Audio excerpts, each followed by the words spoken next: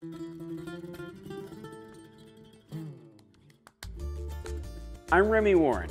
I figure since ducks fly south for the winter, let's go south of the border for a duck chorizo street taco.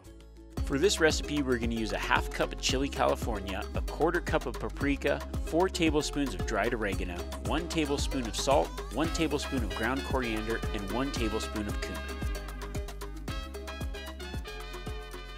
This 5-pound batch includes 4 pounds of duck breasts, 1 pound of pork fat, a half a cup of red wine, a whole garlic head, and then our seasoning that we already mixed up. Now we're just going to run our duck breast, pork fat, and garlic through the grinder on a fine grind.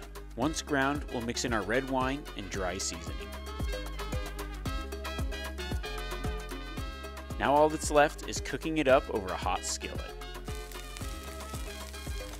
To finish our street tacos, we'll put them on top of a tortilla, finished off with cojita cheese and fresh chopped cilantro.